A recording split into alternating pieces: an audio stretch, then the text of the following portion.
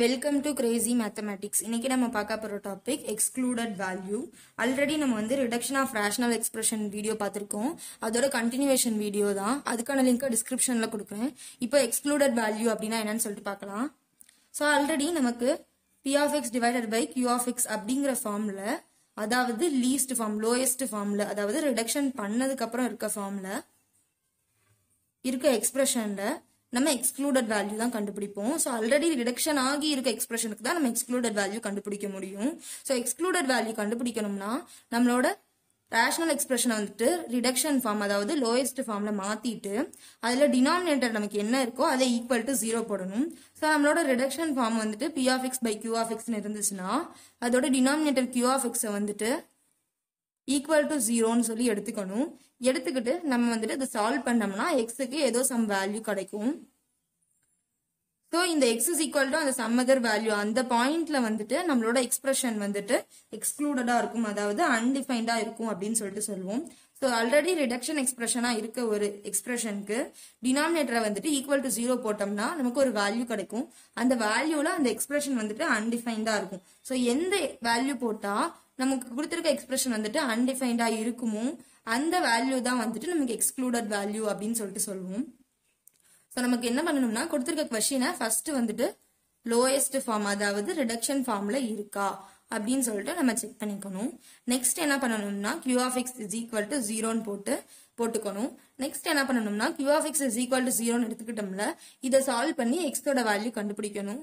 So நமக்கு இதை வச்சுட்டு கொடுத்திருக்க எக்ஸ்பிரஷன் இந்த x is equal to நம்ம கண்டுபிடிச்ச இந்த வேல்யூ, இந்த பாயிண்ட்ல அன்டிஃபைன்டா இருக்கும். ஸோ அப்ப இந்த பாயிண்ட் தான் எக்ஸ்க்ளூடட் வேல்யூ அப்படின்னு சொல்லிட்டு நம்ம எடுத்துப்போம். ஸோ இப்ப அதுக்கு எக்ஸாம்பிள்ஸ் பார்க்கலாம். So example number 1 x plus 10 by 8x இருக்குது.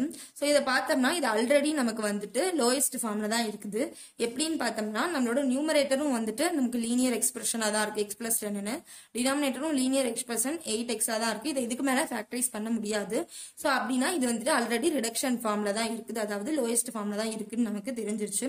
ஸோ ஃபர்ஸ்ட் கண்டிஷனை இது சாட்டிஸ்ஃபை பண்ணிருச்சு. நம்மளோட செகண்ட் கண்டிஷன் படி என்ன பண்ணுவோம்னா q of x is equal to 0ன்னு போடுவோம். அதாவது டினாமினேட்டர் ஈக்குவல் டு 0ன்னு போடுவோம். டினாமினேட்டர் தான் q of x எடுத்துக்கிட்டோம், அது ஈக்குவல் டு 0ன்னு எடுத்துப்போம். ஸோ நம்மளோட டினாமினேட்டர் இங்க 8x இருக்கிறதுனால 8x is equal to 0 அப்படின்னு சொல்லிட்டு போடுவோம். அப்ப நமக்கு என்ன கிடைக்கும்னா x is equal to 0 அப்படின்னு சொல்லிட்டு கிடைக்கும். Which implies the expression x plus 10 divided by 8x is undefined when x is equal to 0. ஏன்னு கேட்டோம்னா எக்ஸுக்கு பதிலாக நம்ம 0 சப்ஸ்டியூட் பண்ணோம்னா என்னவா இருக்கும்னா x plus 10 divided by 8xன்னு இருக்கும். இதுல xக்கு பதிலாக 0 சப்ஸ்டியூட் பண்ணோம்னா 0 plus 10 10ன்னு மாறிடும். 8 into xக்கு பதிலாக 0 போட்டோம்னா 0 ஆயிடும். எனிதிங் பை 0 நம்ம இன்ஃபினிட்டி, அதாவது அன்டிஃபைன்டுன்னு சொல்லிட்டு நமக்கு ஆல்ரெடி தெரியும். ஸோ அப்ப இந்த எக்ஸ்பிரஷன் நமக்கு எப்போ அன்டிஃபைன்டா மாறும்னா x is equal to 10 இருக்கேல.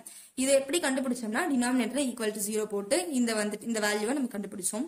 So நமக்கு x is equal to 0வா இருக்கேல கொடுத்திருக்க எக்ஸ்பிரஷன் அன்டிஃபைன்டா இருக்கும். ஸோ எப்படின்னா இந்த x is equal to 0 அப்படிங்கிறது தான் நம்மளோட excluded value. Therefore, the excluded value is 0. Next, another example பார்க்கலாம். இந்த எக்ஸாம்பிள் ஃபர்ஸ்ட் என்ன பண்ணணும்னா லோயஸ்ட் ஃபார்ம்ல இருக்கான்னு பார்க்கணும். ஸோ லோயஸ்ட் ஃபார்ம்ல இருக்கா இல்லையான்னு நமக்கு தெரியாது. நம்ம ஃபேக்டரைஸ் பண்ணிட்டு காமன் ஃபேக்டர் இருக்கான்னு பார்த்து கேன்சல் பண்ணிக்கலாம். ஸோ நம்ம ஃபேக்டரைஸ் பண்ணோம்னா நியூமரேட்டர் ஆல்ரெடி நமக்கு லீனியர் ஃபார்ம்ல தான் இருக்குது. ஸோ அதனால 7p plus 2 அப்படிங்கிறது தான் அப்படியே எடுத்துக்கலாம். இதை அகைன் நம்மளால ஃபேக்டரைஸ் பண்ண முடியாது. டினாமினேட்டர் பார்த்தோம்னா 8p square plus 13p plus 5, அதாவது குவாட்ரட்டிக் பாலினாமியலா இருக்குது. ஸோ அப்ப நம்மளால இதை அகைன் ஃபேக்டரைஸ் பண்ண முடியும். ஸோ p ஸ்கொயரோட கோஎஃபிஷியன்ட் 8ஐயும் நம்மளோட கான்ஸ்டன்ட் 5ஐயும் மல்டிப்ளை பண்ணோம்னா 8 5s are 14 வரும். அண்ட் நம்மளோட p ஓட கோஎஃபிஷியன்ட் 13 வரும். இப்போ என்ன பண்ணணும்னா ரெண்டு வேல்யூவை மல்டிப்ளை பண்ணா 40 அண்ட் ஆட் பண்ணோம்னா நமக்கு 13 வரணும். அந்த மாதிரி எந்த வேல்யூ இருக்குன்னு பார்க்கணும். ஸோ 8 and 5ஐயே எடுத்துக்கிட்டோம்னா 8 5s are 40 and 8ஐயும் 5ஐயும் ஆட் பண்ணினோம்னா நமக்கு 13 வந்துரும்.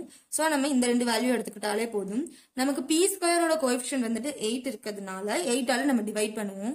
சோ டிவைட் பண்ணோம்னா 1 8s are 8 1 8s are 8 அப்ப இங்க வந்து 1 வந்துரும். இந்த 5/8 நம்மளால கேன்சல் பண்ண முடியாது. சோ நம்ம இத வந்துட்டு ஃபேக்டரா எடுத்து எழுதினோம்னா எப்படி எழுதுவோம்னா p plus 1 into 8p plus 5 அப்படின்னு சொல்லிட்டு எடுத்து எழுதிப்போம். சோ இப்ப வந்துட்டு இங்க காமன் டேர்ம்ஸ் நமக்கு இல்ல, அப்ப கேன்சல் ஆகாது. சோ இதுதான் நம்மளோட லோயஸ்ட் ஃபார்ம்னு எடுத்துக்கிட்டோம். இதுக்கு மேல நம்மளால கேன்சல் பண்ண முடியாது. சோ இதுதான் நம்மளோட லோயஸ்ட் ஃபார்ம். இப்ப செகண்ட் ஸ்டெப் என்னன்னா டினாமினேட்டரை ஈக்குவல் டு 0 போடணும். சோ டினாமினேட்டரை ஈக்குவல் டு 0 போட்டோம்னா p plus 1 into 8p plus 5 is equal to 0 வரும். சோ அப்ப வந்துட்டு நமக்கு ரெண்டு வேல்யூஸ் இருக்குது.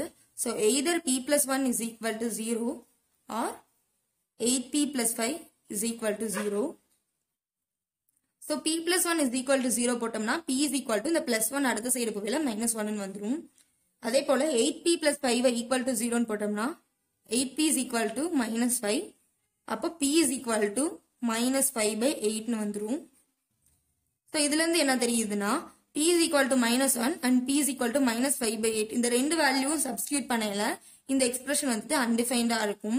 சோ இந்த எக்ஸ்பிரஷன் பெருசா இருக்கிறதுனால இத வந்துட்டு நம்ம ஏதோ சம் கேபிட்டல் q ன்னு எடுத்துக்கலாம், which implies q is undefined when p is equal to -1 and p is equal to -5/8. அதாவது so p is equal to -1 and p is equal to -5/8 போட்டோம்னா நமக்கு வந்துட்டு டினாமினேட்டரோட வேல்யூ 0 ஆயிரும். அப்ப அன்டிஃபைன்டா மாறிடும். சோ அப்ப இந்த ரெண்டு பாயிண்ட் தான் நம்மளோட எக்ஸ்க்ளூடட் வேல்யூவா இருக்கும். therefore the excluded values are -1 and -5/8. Next another example பார்த்தரலாம். x divided by x square plus 1 ன்னு சொல்லிட்டு நமக்கு எக்ஸ்பிரஷன் கொடுத்திருக்காங்க. சோ இது வந்து ஆல்ரெடி ரிடக்ஷன் ஃபார்ம்ல தான் இருக்கு. ஏன்னு எடுத்துக்கிட்டோம்னா x square plus 1 வந்துட்டு நம்மளால ஃபிராக்ஷனா எழுத முடியாது. சோ அப்படி பார்க்கல நியூமரேட்டர் அண்ட் டினாமினேட்டருக்கு இதுதான் நம்மளோட லீஸ்ட் ஃபார்மா இருக்கும். இதை கேன்சலும் பண்ண முடியாது நம்மளால. சோ அப்ப இதுதான் நம்மளோட லோயஸ்ட் ஃபார்ம்ல இருக்குதுன்னு எடுத்துப்போம். சோ வந்துட்டு ஃபர்ஸ்ட் ஸ்டெப் வந்துட்டு பண்ணிட்டோம். செகண்ட் ஸ்டெப் என்ன பண்ணுவோம்னா டினாமினேட்டர் ஈக்குவல் டு 0 பண்ணுவோம். நம்மளோட டினாமினேட்டர் வந்துட்டு x square plus 1. So x square plus 1 is equal to 0 பண்ணோம்னா x square is equal to -1 கிடைக்கும். அப்ப x is equal to plus R minus square root of -1 அப்படின்னு சொல்லிட்டு கிடைக்கும். ஸோ -1க்கு ஸ்கொயர் ரூட் எடுத்தோம்னா நமக்கு ரியல் வேல்யூஸ் ஆன்சர் வராது. ஏன்னா ஸ்கொயர் ரூட் ஆஃப் -1 வேல்யூ வந்துட்டு நமக்கு ஐன்னு வரும். ஸோ ஐங்கிறது நம்மளோட காம்ப்ளெக்ஸ் நம்பர்ஸ்ல வரும். ஸோ நம்ம சப்ஜெக்ட் பொறுத்த வரைக்கும் காம்ப்ளெக்ஸ் நம்பர்ஸ் நம்ம இது வரைக்கும் பார்க்காததுனால இதோட வேல்யூ வந்துட்டு x is equal to plus R minus square root of -1 கிடைக்குது. therefore there can be no real excluded value for the given expression x divided by x square plus 1.